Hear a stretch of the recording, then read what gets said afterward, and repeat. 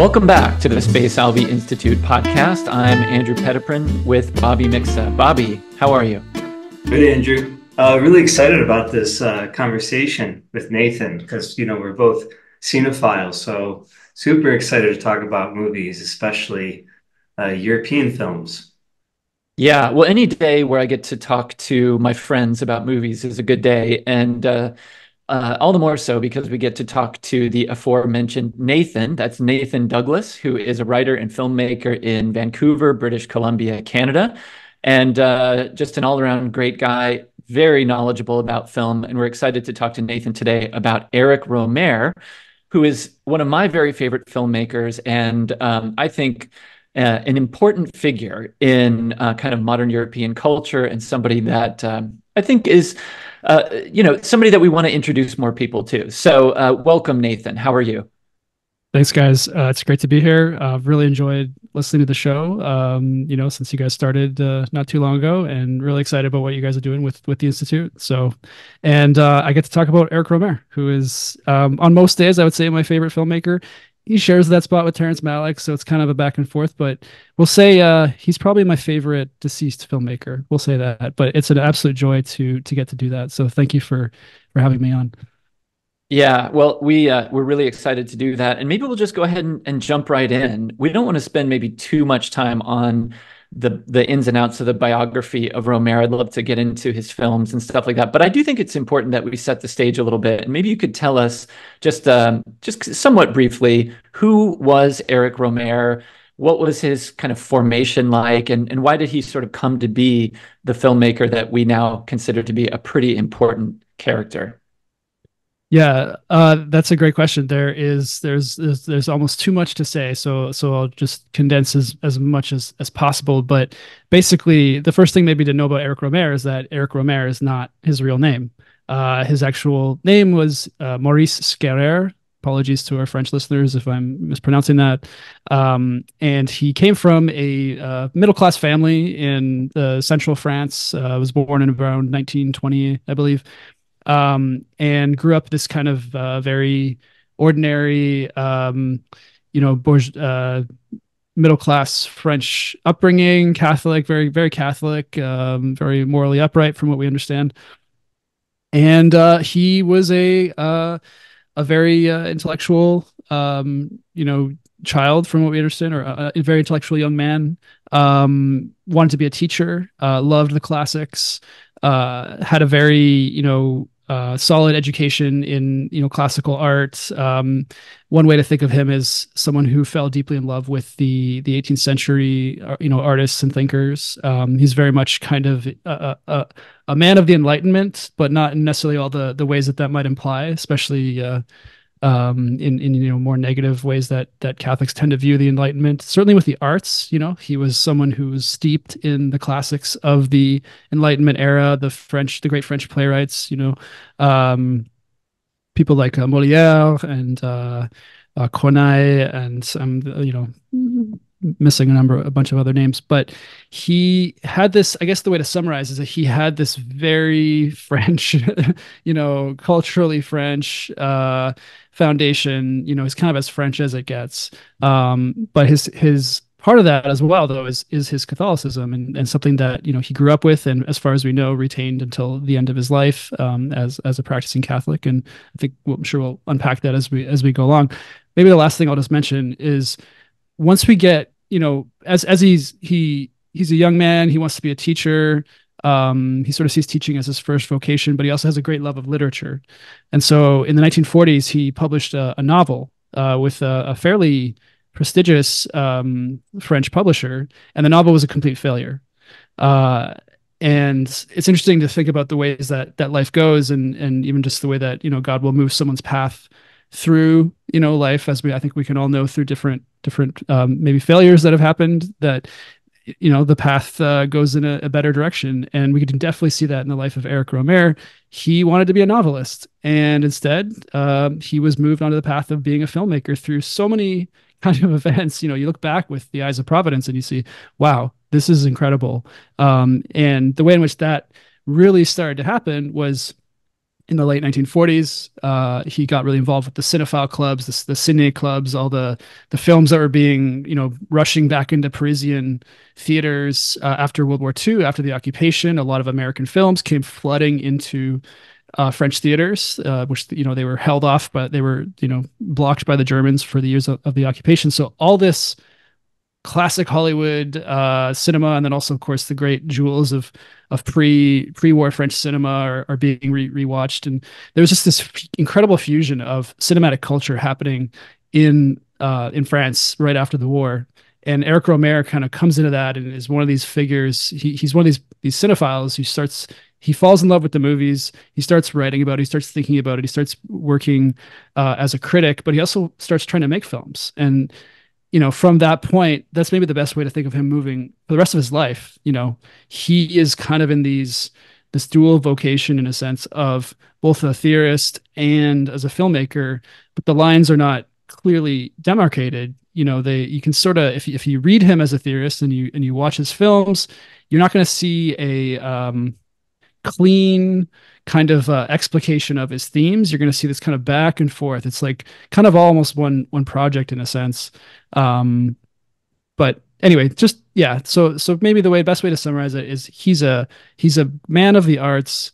His artistic background is of the classics. It's about bringing what is traditional and what is great in the canon kind of into a modern mode. And then, of course, he's someone deeply, deeply informed by the Catholic faith, and so as far as we know, he lived that out. And I would say you can definitely see it in his works going forward. The presence of his faith is inseparable from his work, even when the faith is not explicitly to do with the work. So that's kind of like a snapshot. There's a lot more that could be said, but I hope that gives a bit of context. Yeah, no, that's great.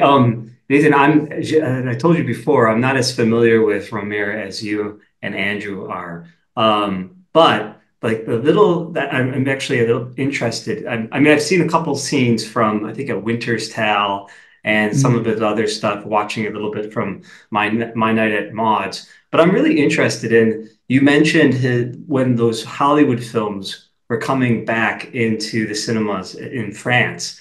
And reading some of the European critiques, like intellectual critiques of Hollywood, whether that's coming from like the Frankfurt School or some other French, or some French intellectuals, what was the response of people like Éric Rohmer to those critiques? And what did they see in cinema that maybe could be something like true art? Yeah, it's such a great question. What they saw was something real. They saw something touched them deeply. And when this is the question of kind of the meaning of the term cinephile, which is a French originating term. It doesn't come precisely from this era that we're talking about. It was already kind of around before that, but it definitely found its identity as a term from this period, from this activity of these kind of younger, these particular individuals. A lot of them are students. And what they are discovering is they're being moved by what they're seeing. They're seeing these films that are these objets maudits, or these bad objects, these kind of untouchable films in a sense, according to the French kind of literati.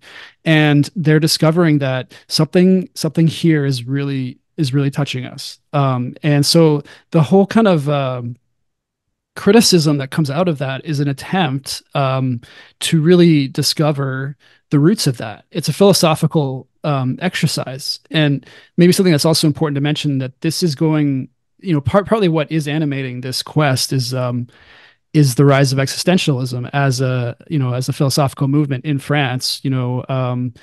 Which only really starts to get going, again around the end of the war and going into the 1950s.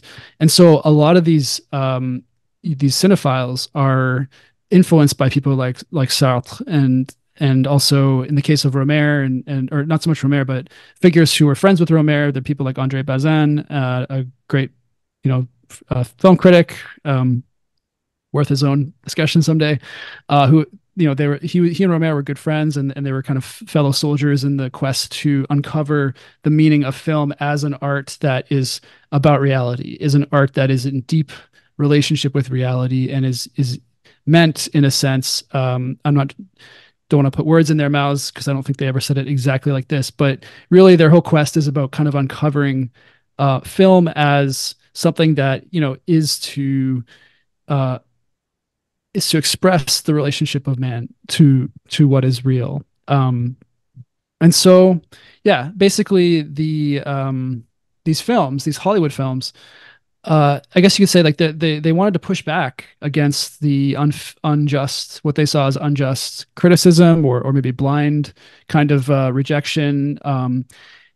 They were seeing something special in these works, and they were trying to understand why that was. And then out of that, this kind of critical school develops, and polemics developed, and they start to really defend that. And it becomes a major wedge within the French film discourse. By the time you get to the 1950s, one of the most significant members of this kind of critical school, Francois Truffaut, who we know would go on to be one of the first filmmakers of the French New Wave. He wrote a very divisive essay that was kind of targeting the official French film industry, the historical films that are making these films that are adapted from very literary sources, very tasteful. The way what I'd compare them to today is the kind of like the middle brow or the mid range kind of like film for adults that everyone says doesn't exist, but it does exist. It just it's entirely on streaming platforms now. Like, half the movies on Amazon or Netflix or Apple or whatever are now these middle brow kind of like, hey, in our case, it's the biography of the product or the biography of the founder or whatever, where it's like, hey, do you want to know who invented a Seagate hard drive? Like, here's the story. And, we're gonna make a 12 episode, we're gonna make a 6 episode series and put it on Amazon. And like that's kind of the equivalent, I would say, of it's this kind of like meaningless content that's kind of like tastefully made, and it looks professional, and it's kind of it works. It's a boat that floats, but there's nothing particularly special about it. Truffaut was taking aim at these kinds of films and these the filmmakers who are kind of enabling this, and so that's something to keep in mind, is that in these newer films or in these Hollywood films, these kind of like lower class films that are coming into France, they're seeing something real. They're seeing something potent. They're seeing something sharp that is really cutting to the soul. And then all their efforts are to kind of understand what that is, what's going on there.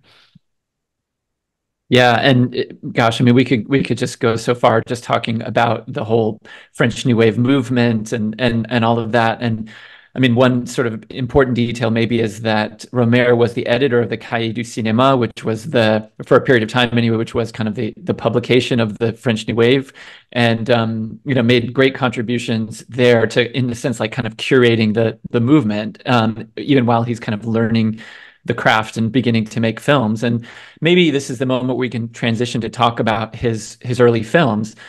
Like to pick up on what you were saying, Nathan, I mean, his movies, with maybe one or two exceptions, are really not about anybody, right? I mean, they're just about just ordinary people not doing anything particularly important. In fact, I mean, he has multiple films that revolve around the dilemma of what to do on your holidays, right? I mean, he is making movies that are, in a sense, literally about nothing, but they are so captivating, just as, as you say, human beings engaging with reality.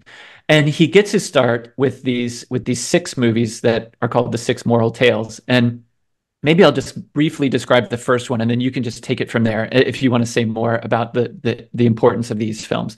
So the first one is a short film called The Bakery Girl of Monceau from 1962. I'm right about that, right? That's the first one. Yes, the first of the Moral Tales, yeah. Yeah. So he did make a film before that. There was the feature film he made before that did not succeed. There's a bunch of failures in the past, but that's The Sign of Leo, right? That's right. The first one. Yeah. Yeah. Well, so The Bakery Girl of Monceau. So it's about this man who is studying for exams, and he's wandering around Paris, just like sort of killing time to study. And he bumps into this woman that he's totally captivated by and believes deep down that this is the woman for him. But then she disappears. And so he wanders around the city every night looking for her in the same neighborhood. But meanwhile, he meets this girl who works in this cookie shop where he likes to go and eat a cookie as like a cheap dinner every night. And his mind sort of like makes him kind of think, well, maybe, well, I feel like I'm in love with this other woman, but I don't know where she is. So maybe I'll just be in love with this one instead. And it's like such a great dilemma of being a human being, right? Where it's sort of like, what do I think is right? What do I think is right for me versus what is right in front of me? How do I process all this stuff? In a sense, all of Rohmer's movies wrestle with this kind of thing, but particularly the Six Mortal Tales. So I don't know, maybe just take it from there, Nathan, and tell us about that, or go wherever you like. You can go beyond the Six Mortal Tales as well, and just kind of give us a sense of like the kind of moral vision that Rohmer is trying to show us. Yeah, I think there's too much that can be said. We sadly don't have time to go into all of it. But one thing that really leaps out for me is the Moral Tales are somewhat famously, again, we were talking about him as a novelist. He wanted to write novels. The Moral Tales all began as novels, ideas for novels. And when that didn't pan out, he was able to kind of rework them as films, and then we have the wonderful result from that.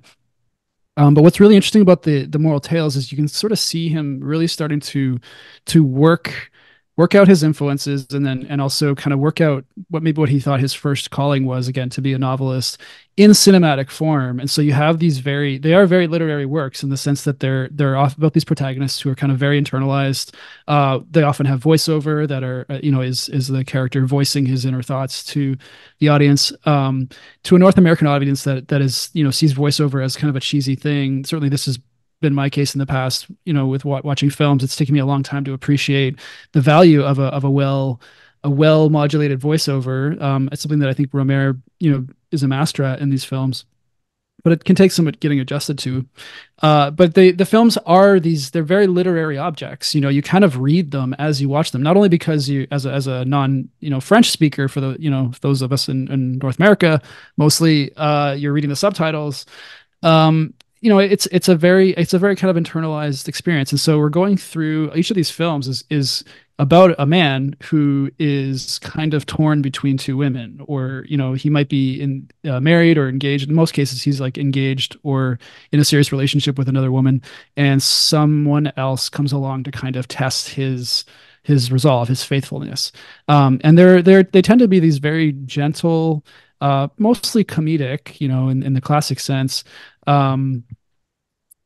explorations of man's fickleness. Each of the characters, the male protagonists in his films, they're all quite different, but what they have in common is they all are very fickle, and they're all kind of caught up in the snare of kind of being too inside their brains, too caught up with like being unable to choose or being unsure, or again, very very relatable, human experiences, as you were saying, Andrew.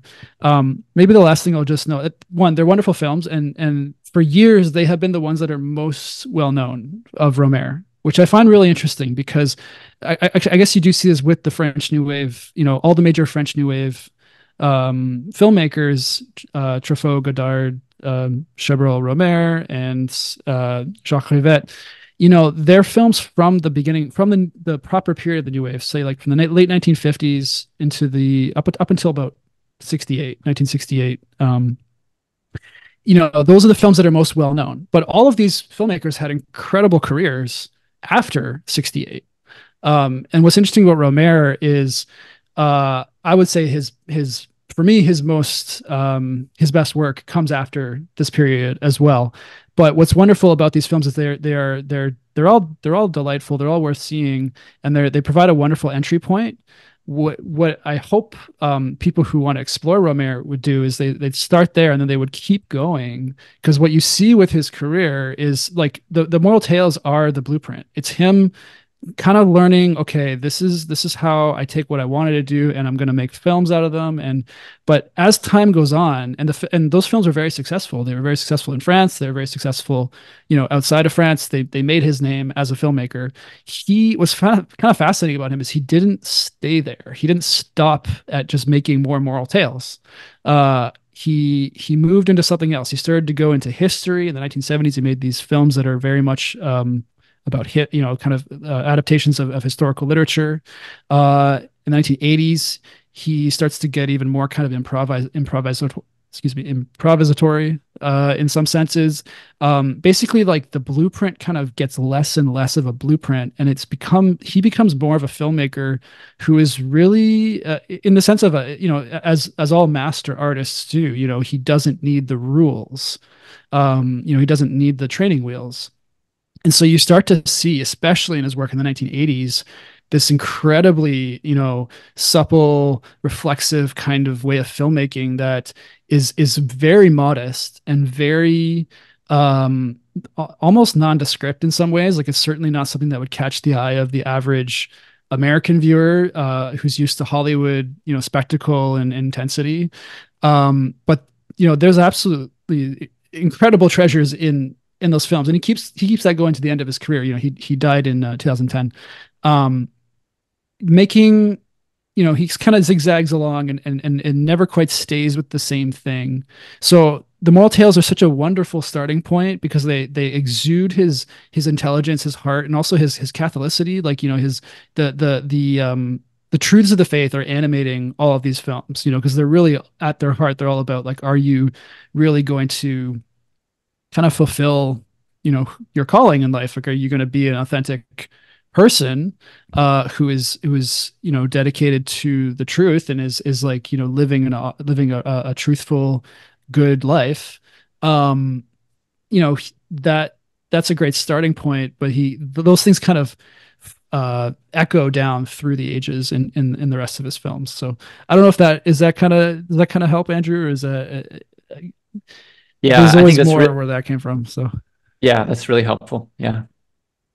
You were mentioning, I don't want to get too far away from Romer, but as you were talking about his kind of little bit more of an experimental phase and leaving behind the blueprint, I mean, eventually, I seem to bring up Terrence Malick an awful lot, but I want to just like that's okay. maybe ask you about maybe actually the influence of the French New Wave on even people like, say, some of my favorite directors like Terrence Malick, some Polish directors like Leszek Kolakowski.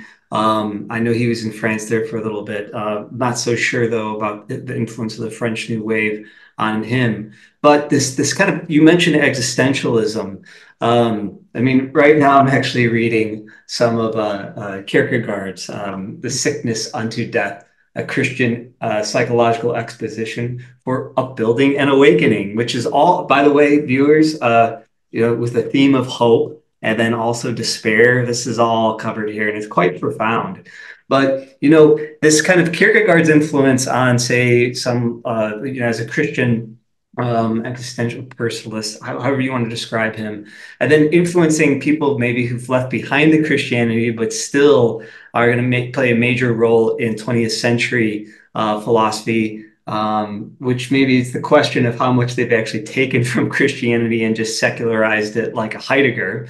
But then somebody like Malick, who goes out and perhaps, I'm not even sure if I think he perhaps maybe even met Heidegger, but he definitely wrote and even translated. I actually have the translated version of Mm. his book on, I think it's like something on reasons, but one of Heidegger's books Mhm. that Malick did, but also talking about failures along the way and then being slowly like going from trying to be like a philosophy teacher to then being a failed journalist to then Mm. finding his way into film.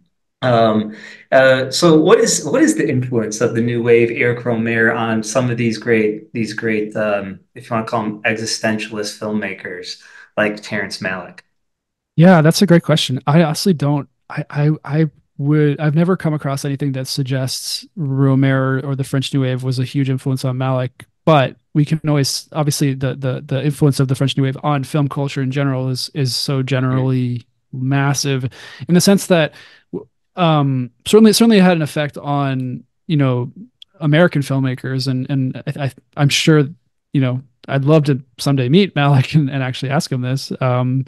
But I think what's really interesting to think about is what the French New Wave really proved to film history in general is the um, the personal is the heart. Like the personal is the heart of filmmaking. It's like any of the arts of the beautiful. It's and this is something, of course, that Pope St. John Paul II gets into in the letter to artists, which is thankfully being assimilated more and more into North American Catholic thought, especially with artists these days.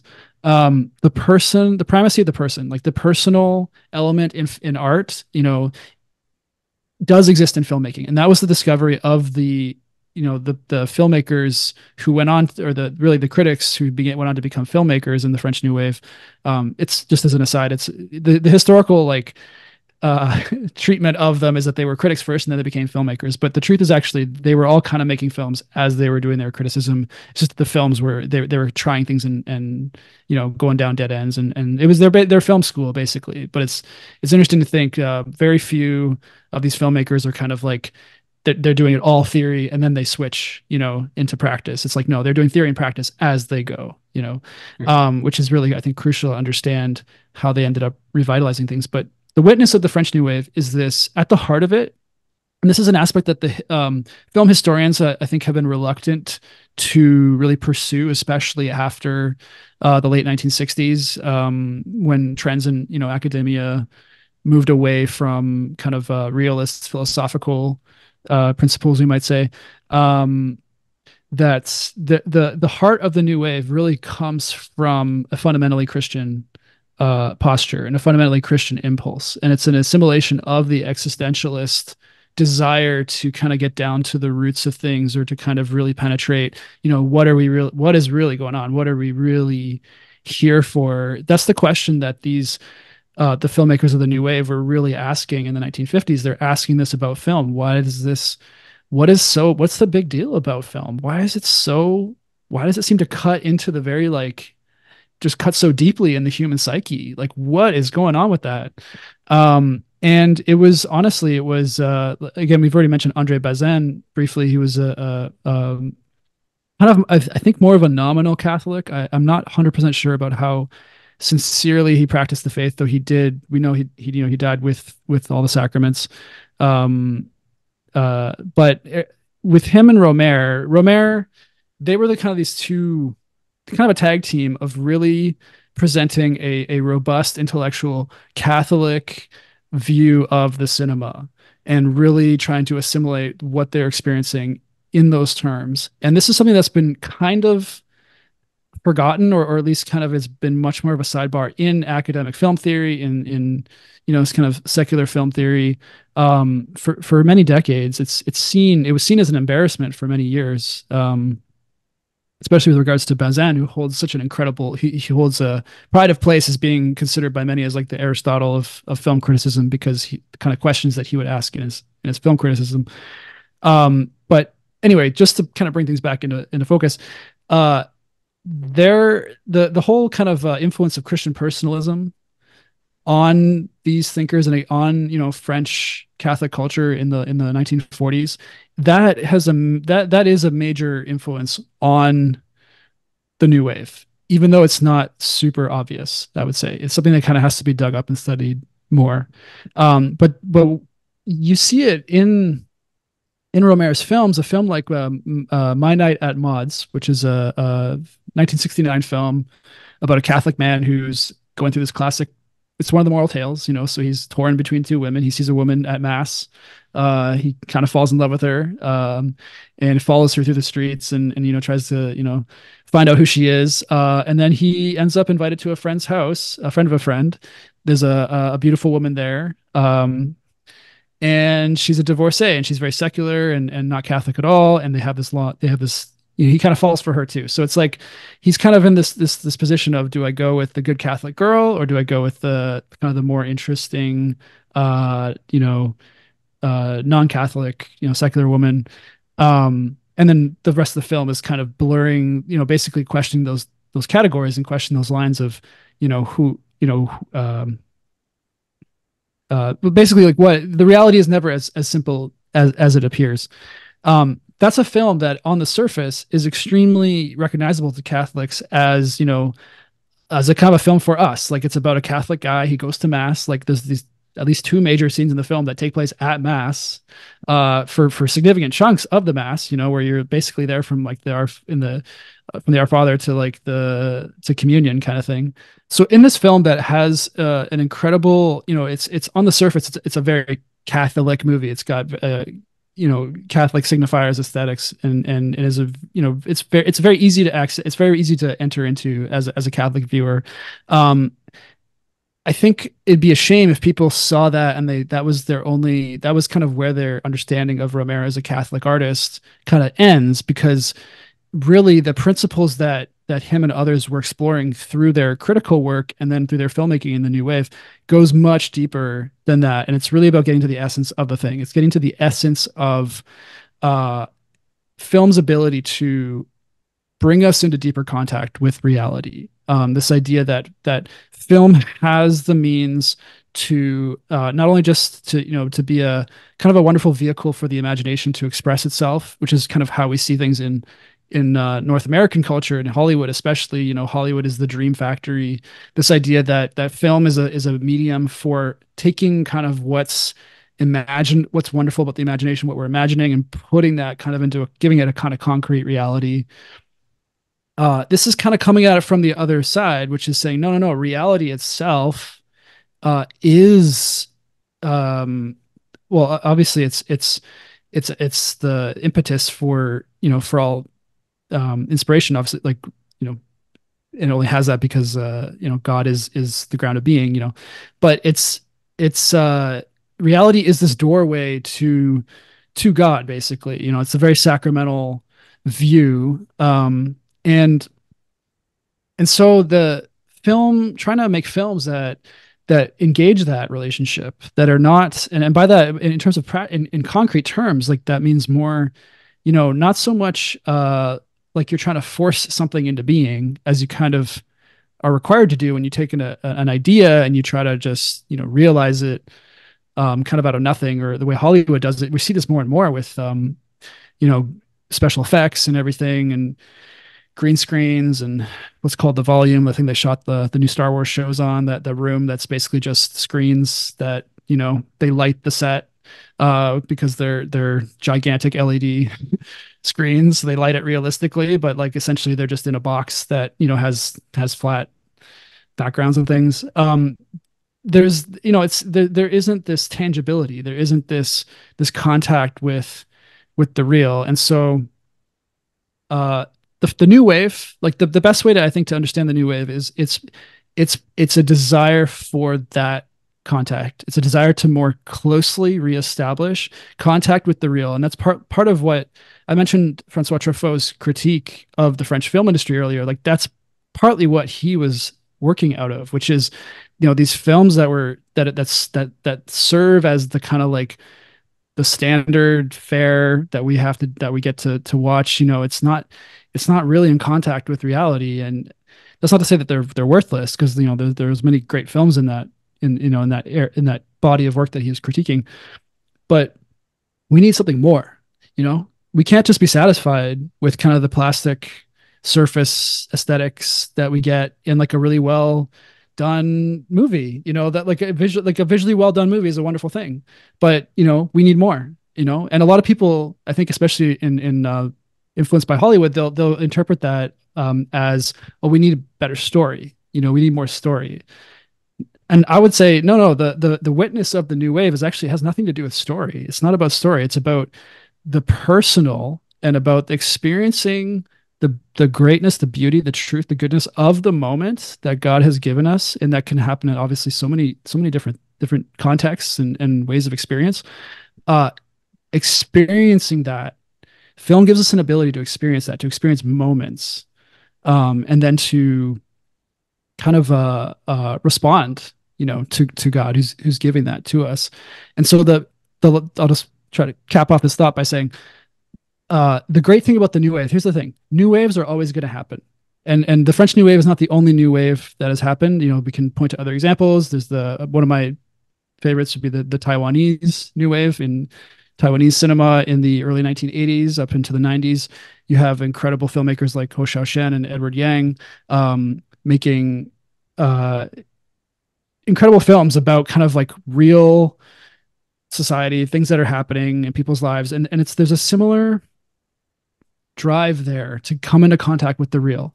So I think the thing to maybe emphasize is like the French New Wave is significant, and we call it, we associate all new waves with the French New Wave because that was kind of the first one to really articulate this desire in this way. But it's important to say it's really a universal principle. Like new waves in art, and especially in film, are always going to be happening. They're always going to happen, uh, you know, whenever things get too stale.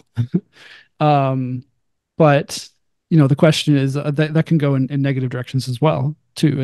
As we know with efforts to reform throughout history. So there's a lot.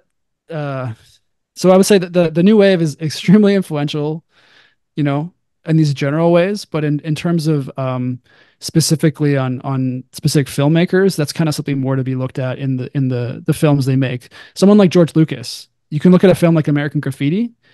You can see the influence of the French New Wave there. Like it's a film without a plot. It's just like people hanging out. Have you guys seen it? Have you guys seen this Oh, movie? yes, yes, yes. Okay. I think it's amazing. That's my favorite film, my favorite American film of the 1970s. I prefer it to Star Wars, which, maybe sounds like, oh, whatever. But I mean, Star Wars is amazing, obviously. But that is such a beautiful film. It captures such a moment. That movie is impossible without the French New Wave. Like you don't get that film without being able to see what the French are doing 10 years earlier and say, wow, you can actually make a movie about people just kind of like hanging out and just being and just being themselves or just talking or and it's like but here's the thing, actually, that whole idea of like, can you make a movie out of people just hanging out, you know it was classic Hollywood that kind of like told the French cinephiles that was possible. Mm-hmm. So the great example would be someone like Howard Hawks, is like famous, great American studio filmmaker. He makes films that are just people hanging out. And this observation, I think was originating with, I think it was Tarantino or somebody in the 90s who was really talking about the hangout cinema, like can you make the wonderful joy of a film like Rio Bravo or something where not much happens, people are just chilling, dudes rock, and then the gunfight happens, the big the plot happens.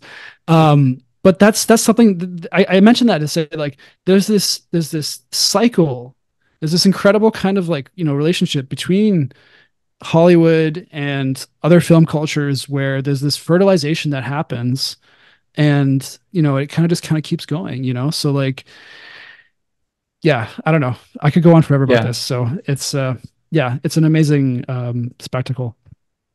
Yeah, I really love the way you set all of that up, Nathan. And just to kind of to carry forward the idea of what Rohmer is doing kind of philosophically and theologically in his films. Like, so in the Six Moral Tales, you've got this one really famous film, My Night at Maud's, that's very self-consciously philosophical and theological. I mean, like there are these long conversations. I mean, maybe the kind of central scene, right, is this long conversation about Pascal and about Pascal's wager. And so this man, this very heady man, this intellectual man, is kind of both kind of living out this intellectual dilemma and also kind of talking about it to us as the viewers while we're kind of journeying with him, right? And then you have that kind of recapitulate in a way in a movie like A Tale of Winter, only there you have the intellectuals in that movie, mainly this guy Loic, is kind of, he's the faithful Catholic, but he's not really that appealing. I mean, he's Mm. like, I keep in the scenes that he's in, I'm always like looking, he even says something like, I don't believe in miracles. He's like a very weird kind of Catholic, right? He has to be Um, convinced to go to like his Sunday mass to make his obligation, you Right.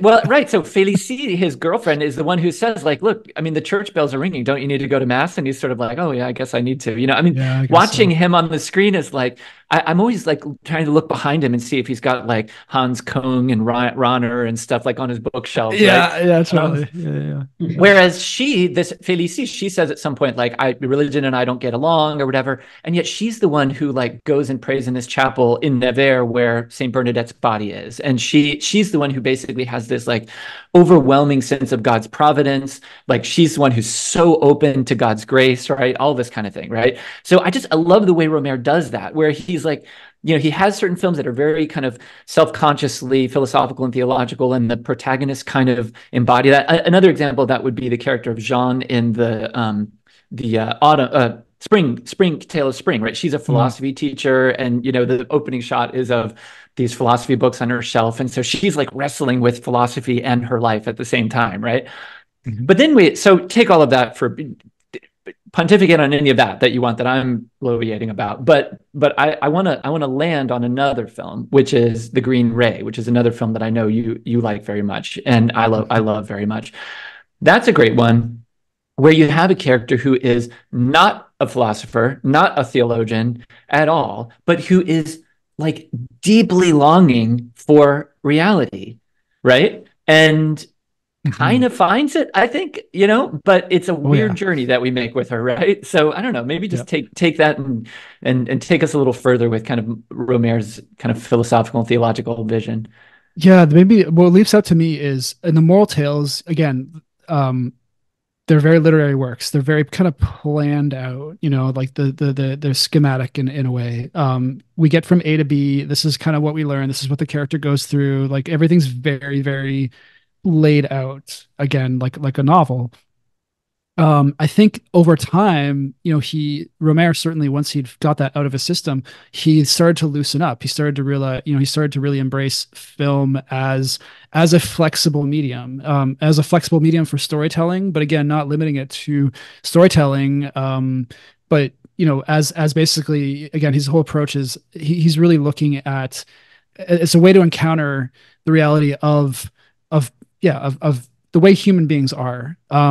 There was a quote I came across yesterday when I was preparing from an interview he did in 1974, and I think the interviewer was basically asking him like, "Why don't you keep doing moral tales?" Because by this point the cycle had concluded with his last film, Love in the Afternoon, of that group, and he was kind of saying, no, like I want to be in contact. I want to. He explicitly says in his answer, like I want to remain close to reality. I want to remain close to what's happening. And so the way that we see that play out through the 1980s and in the 90s when Tale of Winter and Tale of Springtime are being made, is his way of making.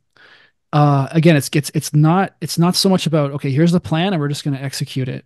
He starts to do some really incredible things as a collaborator, where he's cultivating the circle of actors around his office. His office was apparently just like always bustling with particularly with young women, and these young actresses who knew his work and wanted to work with him. And he was kind of famous actually for especially in French culture, for being able to kind of carry on like chaste friendships with these women. Um, as far as we know, so far no biographical details have ever come out that he was anything but chaste. And he was even quoted by a friend who asked him once, "How do you do it? Like, how can you surround yourself, in your 50s with all these gorgeous women?" And his response, with a bit of a smile, was absolute chastity is what he responded with. Um, now, I just mentioned all that in the sense that biographically, he was a very secretive man, but his family also gave all of his documents after his death to a public archive, and so I think if something sordid had gone on, I think we would have found out by now. Um, but basically, he cultivated this incredible circle of actors and actresses. He's always talking with them. He's always having tea with them. He's listening to how they talk. He starts to write his dialogue he'll record his conversations. He starts recording his conversations with his actors, uh, hearing how they speak, the intonations, the word choices, and he starts to match his dialogue. He starts to change his dialogue of whatever he's writing at that moment to be more natural in coming out of the mouths of his actresses and his actors, so that when it really finally it's time to shoot, it's like it's theirs to begin with. It's not kind of the classic model of here's the script, just follow what's on the script, and like woe betide you if you don't. Or there's a certain sense as well. You see this with like people like John Cassavetes and the more like kind of improvisation schools that come up in Hollywood acting in the 60s and 70s. There's kind of an opposite extremity that where it's like no script whatsoever, and let's just completely like you can sort of see the I don't know, that personally I'm not a big fan of it. It has its merits. There's positive things about it, but when you can see an actor like scraping to kind of like get what he's like he's scraping like a blind man to like find the essence of the scene. Personally, I don't think it's producing great art. Romero's kind of in the middle of that. So he's really in this incredible process of refining as he's in relationship with all these wonderful artists. And the films are the outflow of that. And so I think that's the kind of progression we see in his career. I think also that there's a corollary. I'm not enough of a philosopher to like use the term, probably, but basically like with the character of Loic, like to go from the protagonist of My Night at Maud's is this very intellectual, Catholic man. By the time we get 30 years, 20 years later to Tale of Winter, that character is now a supporting character who's kind of a bit of like a goofy guy. I think there's a Mhm. progression there of wisdom in Romero's sense, in that he's really seeing, okay, so the people who are really searching, it's not just about like having the right credentials, obviously. It's not just about having the even the right the right trappings. I mean, we all know this. This is obvious, but he sees in a character like Felicie, he's looking for that authentic search. So the characters that he's developing in the 1980s, especially, are all kind of on these quests, and they're not particularly religious people. Like none of the characters in his films really after My Night at Maud's, we make an exception for Percival the Galois, which is set in Middle Ages in the everyone's religious in that. But after that point, he's not making really religious characters, but they're all on religious quests. And this is the thing that's incredible about his work, is that he found a he I don't want to say he found a way, because I suppose he did, but basically he got to the point as an artist where he was so in tune with his own gifts and his own I think even just the willingness to embrace the limitations of them, that he was able to produce these works that are very modest in scale, very modest in ambition, but they all reach deep into the soul. You mentioned the Green Ray, Le Rayon Vert, which is, I just watched it last night again to get in the headspace for this talk, so I'm really glad you brought it up. um Again, a non-religious character who's on a religious quest. She's dissatisfied with she doesn't even know what. She just gets upset all the time, and she's trying to have a great vacation. It's like the whole plot of the film is, I need to have my vacation. It's July and August. Uh I'm not having a good time. I can't go with, the guy who's was her boyfriend, and they broke up a while ago, but she hasn't quite accepted it. It's like she can't go do anything with him. She doesn't want to go with her family to Ireland. She tries to go with some friends to Cherbourg, in the north, I think it's in the north, to, have like a classic Normandy kind of vacation. Doesn't really work out. She's not satisfied. She ends up going to the south of France, to Biarritz, to the much more sun drenched, and still isn't really happy there, and it's just like such a anyway, yeah, it's a religious quest. And then the way that Romer kind of brings this together is, she comes in to discover, someone mentions to her Jules Verne's book, The Green Ray, about the phenomenon when the sun sets over the ocean. If you look closely, many have recorded this phenomenon where right as the last ray of the sun is about to depart a green flash can be visible, and it's this incredible natural phenomenon that happens. Well, there's a character in the film, an old scientist who Rohmer brings in to kind of like explain the science behind this. You know, why the rays of the Earth or the rays of the sun are kind of like affected by the curvature of the Earth and so on and so forth. But this character gets caught up with, oh, like, you know, the green ray kind of becomes her it becomes her quest to see the green ray. And so anyway, I don't want to ruin the film for anyone who hasn't seen it. I highly recommend people watch it. Um, with the caveat that there, you know, there's a scene set at a French beach, so that means there is a little bit of beach nudity there. But it's an incredible uh, quest into the use of a natural phenomenon, which is beautiful. You know, there's a spectacular aspect to it of this colorful event. You know, it becomes like it is a metaphor. You could say it's a metaphor for her search for God. But I think the thing that sets it apart from other films that would approach the same thing is it's not only a metaphor. And the thing is that like Rohmer takes it on its own merits as a beautiful event, as a beautiful natural phenomenon. But then that's not the thing. Like the thing about Rohmer, he truly is his Catholic ethos is most visible in that he never stops at the significance of one layer. You know, and the thing is that he never is trying to like rub your face in the significance of one layer or another. It's really about letting the significance of multiple layers of significance operate at the same time and touch the soul in different ways. And that's what we see in the Green Ray, where this natural phenomenon, you know, is a metaphor for her quest for like fulfillment as a human being. She's not happy. She wants to be fulfilled. She's looking for God. And so, you know, there's that layer of it. What happens when, you know, if she actually sees that phenomenon, what does that mean? But it's a beautiful phenomenon, you know? I don't know.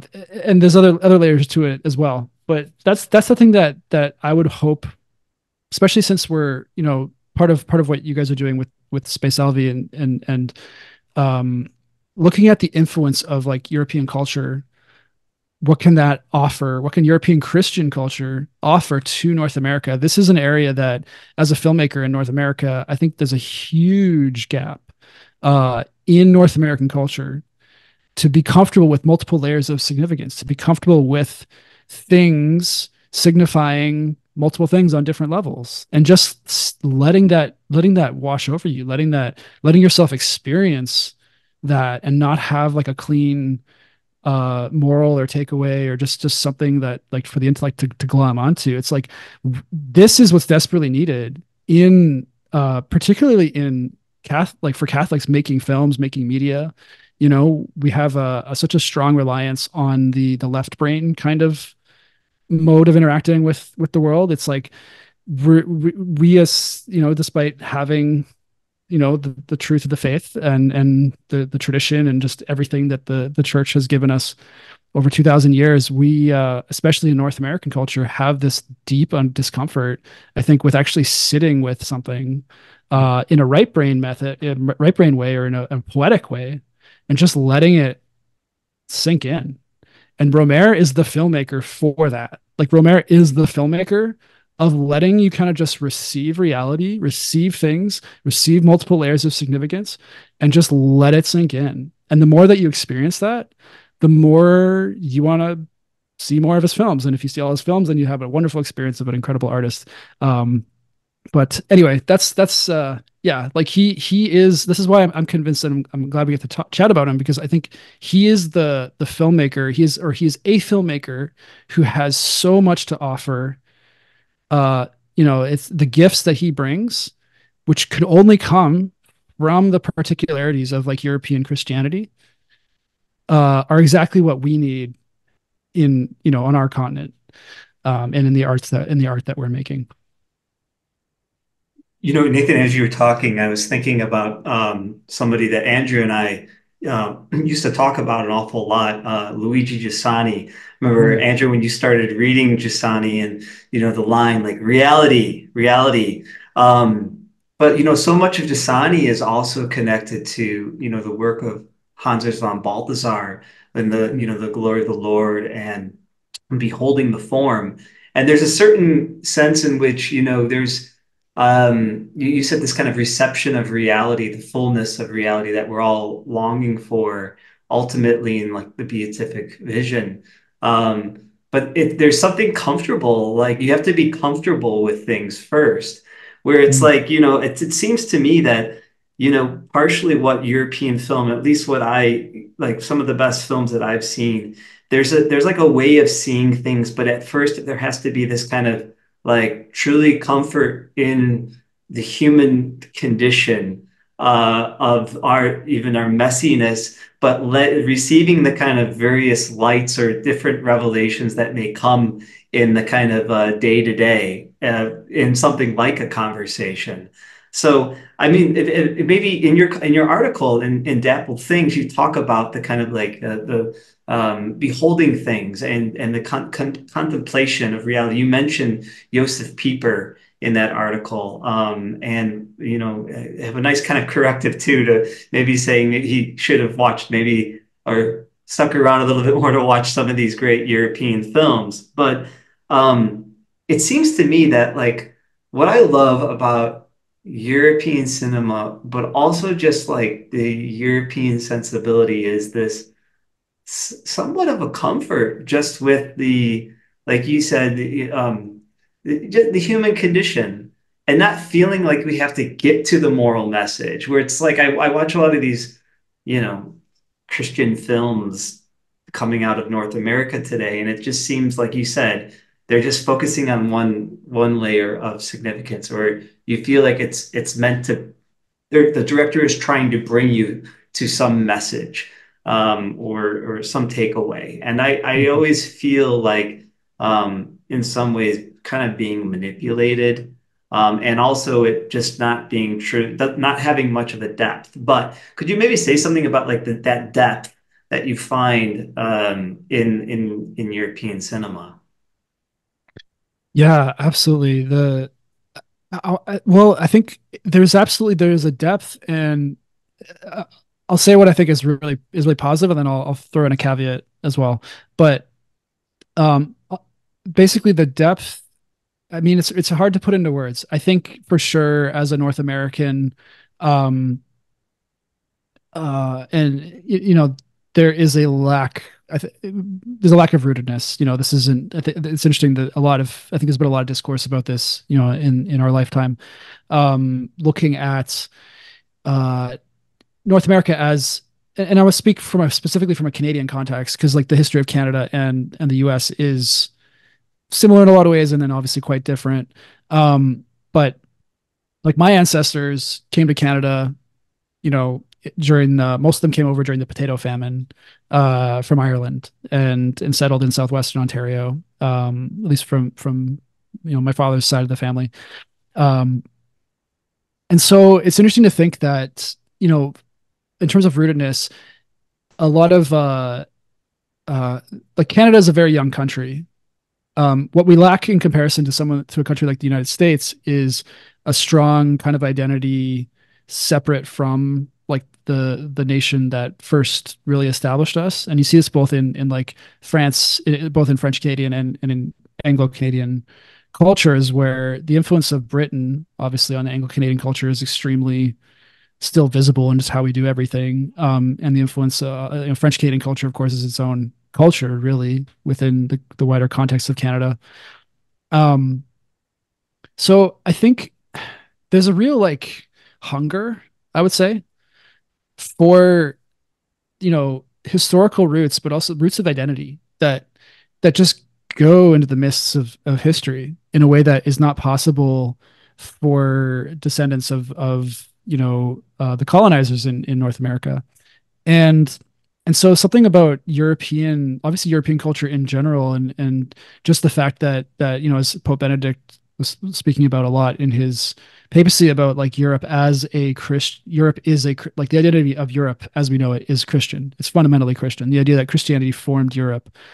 Um, in some ways, that can be said about Canada. That can be said about the U.S. too, and and it's but it's still not the same. Like, there's a so I guess maybe the way I'd put it is like there's an assimilation, like in terms of that depth, there's an assimilation of the truths of the faith at such a deep cultural level that is so kind of natural, you know, that there's something very comforting about it to encounter it. There's a maturity, maybe you might say. There's less like, we see the same thing with growing up out of adolescence into adulthood, where the older you get, the less you kind of, well, hopefully the less you'll freak out about, things, the less you'll freak out about particular details or things that don't go right, or, whatever. There's different marks of it. Um, but I think you see that there's kind of a mature sense in the great European films that deal with Christianity. On the flip side, though, of course, as we all know, there is also that, like, the risk of apathy and the risk of things like, not really being taken to heart. And I think you can see a lot. There's a lot of. I'm personally not familiar with a lot of these films, but I think there's a lot of films in European culture that do express that, and in all sorts of ways. So I think just to maybe try to bring this down, land this plane of thought is, um, you know what? It's really hard to put into words. Yeah, as to say, there's a deep longing. There's a deep longing to be rooted in the things that most matter, and something about European culture really speaks to that. Now, on the flip side, this is the thing. I don't know if you guys. I'd be curious to hear what it's like for you guys when, and especially for you, Bobby, like having moved to a European country. Whenever I'm in Europe, like I love it. It's amazing, but I always miss Vancouver. I miss Canada. I miss Ontario, which is where I grew up. Like I miss Canadian culture. I'm always very aware, as much as I love being in France or Italy, uh, this isn't home. As much as I love being in a Gothic cathedral, you know, in France, this isn't home. And I've never quite been able. I mean, it's always been very comforting to realize, okay, like, I'm in a particular place at a particular time for, particular reason. But it is always also kind of puzzling because when you're back in North America, that longing, the city that I'm in, Vancouver has a lot going for it, but one thing it doesn't have is a plethora of beautiful churches. It's a very, very young city, so most of our churches are made in modern styles, and some of them work and some of them don't. That's all I'll say. But it's like, so I guess something about maybe these films that we're talking about, they fill some of that need. Now, I want to make the caveat I wanted to mention is, obviously, speaking in such broad categories, I know it's quite, reductive. And I think we need to make maybe a bit more room for kind of the unique ways in which particular, like European Christianity is not just a block. It's like there's like the films we see coming out of the French Christian personalist ethos is what, ultimately we get. That's how we get an Éric Rohmer.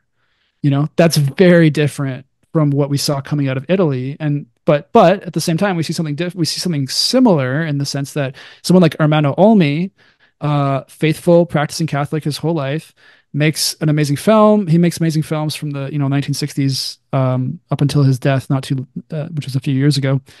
Um, Similar thing. You can see similar desire for real, desire for the real. A film that Olmi made, like The Tree of Wooden Clogs, which I don't know if you guys have seen, but I think you've seen it, Andrew. Is that right? Or Yeah, funnily enough, I haven't seen it, even though it is one of the films on the Vatican film list and therefore a chapter in a book that I co-authored. But yeah, okay. so no, I need to. All I'll say is just that it's full of that it's grasping for the real. It's trying to, and in a mundane way, in a humble way. It's not trying to. It's not a spectacle. It's just. So anyway, there's we could use other examples. I'm sure in Poland. I'm not as familiar with Polish cinema, Bobby, as you are, but I'm sure there's examples in Polish cinema that you know that speak to this as well, where the particular gifts that each national culture in Europe brings, both the interpretation of the faith through that, and then the films that come out of that, like they all have something to offer. And it's not just kind of like European film as a whole. Um, And I would love to see something like that happen. This is the thing, like in North America, I think we're at the start of something is happening, in terms of obviously there's a lot of flourishing of apostolates. There's a lot of consciousness raising around the meaning of art and particularly a film is starting to really kind of like feels like something sleeping is really starting to come awake. What I really hope to see is something, basically to see that diversity of that it's not just all one interpretation. It's not just all one way of making a Catholic film or whatever. It's like, no, no, no. Like these things are so tied into the particularities of person and place, just like everything else to do with the way that the faith is lived out, God puts you in a concrete place, in a context, that is like that he's willed for you. And it's like the beauty of your life, and your path to sanctity, hopefully, is coming out of that. And that's the kind of thing that film as a medium is particularly suited to express. And the fact that it's seen by so many as simply an industrial, sort of like monolithic, this over culture, like this, we only have one culture now, like we only have one pop star now, like it's crazy. But I can't believe how much has even changed in the last few years, just in the sense of like, you know, the one just there's only one thing of every type now. Um, Romer is a great example. I think in some ways, and I don't want to put too much weight on his shoulders, but like he to me is the example of like how a Catholic filmmaker can not only survive but thrive within embracing particular context and embracing kind of the humility with humility, embracing the modesty of one's situation, and really diving into um the quest, the soul, essentially, not the quest of like the big expensive production, that is going to like really impress people because it looks like a real film. Uh, Mm-hmm. it's like, no, no, the real thing that we're trying to get for is like can be had actually much more easily, but at the same time, much more difficult because obviously it's hard to see for many. So, Yeah, and let's maybe just to wrap up, I want to emphasize that whereas it is very well worth people's time to watch Andrei Tarkovsky movies or Carl Theodor Dreyer movies or whatever, those are very difficult movies for the most mhm, part. Romer movies, in my opinion, are not difficult in that same way. They're not at all like American movies, but they are accessible. I mean, you can really mhm. put one on and you can get it. I mean, so I think for my part, I agree with you, Nathan. I mean, Romero is really just about probably my favorite director. And I think maybe one of the reasons why is I get what he's doing, even though the more I watch his movies, the more I get out of them. So I just couldn't recommend him enough. And maybe we'll just end with this. We've already talked about a bunch of Romero films, so you may want to pick one of the ones we've already talked about. But if you had to recommend one Romero film to our listeners who aren't familiar with his work, where would you tell them to start? It's always My Night at Mods certainly for Catholic listeners. I would say for anybody, but particularly for Catholics, that kind of has to be the gateway one. I think because it's very easy to connect to. Um, yeah. But with that said, I think another film that is also for me, my first Romero film was actually The Green Ray. And I think that is that is an accessible film, I think, to connect to. I think many of his films from the 80s, you could grab any at random. Actually, you know what? I'll say this.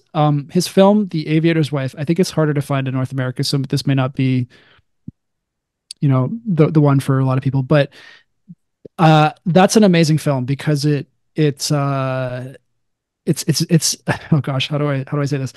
Uh, it shows a great example of him taking kind of like the things that fertilized his imagination. In this case, it's Alfred Hitchcock. We haven't talked about his love for Alfred Hitchcock, but basically, he loved Howard Hawks and he loved Alfred Hitchcock, among other American filmmakers. The Aviator's Wife is a simple story of a guy who's kind of jealous. His girlfriend, he thinks his girlfriend is seeing like um an aviator, a pilot. And so the film is him kind of like trying to stake out her place and then kind of like follow around, like trying to see what's going on here. And then, eventually get the truth from her about like what's going on. Uh, and that may sound very mundane, but it's the whole thing. When you really break it down, it's kind of a Hitchcock concept. It's like there's this surveillance and he's like kind of stalking this person and there's a disappearance. Anyway, that's maybe not a great selling job, but um there is such a vitality, I guess I would say, in simple situations. But what I'm trying to get to is simplicity. Mm-hmm. A film like The Aviator's Wife or The Green Ray, there's such a simplicity to them that I think they're very easy to connect to because they don't take a lot to like kind of grasp what's going on. But then once you're in, you're in. Yeah. Like once you're hooked into like what's the real quest here, like you have to find out what happens. And so yeah, I don't know. But the bottom line is like whatever Rohmer film you end up watching, I feel like unlike some other directors, I think he had so many strong films that you really can't go wrong, And Mm-hmm. all I can say is if it doesn't do the trick for you, then watch another one, Yeah, totally agree. keep going. So On that note, excuse me, Nathan Douglas, thank you so much for taking the time to join us today. We'll have you back real soon. thanks, guys. It was a real treat. For our listeners and viewers, please don't forget to like this episode, to share it, to check out our website, spacealbyinstitute.com, sign up for our emails, and until next time, God bless and live in hope.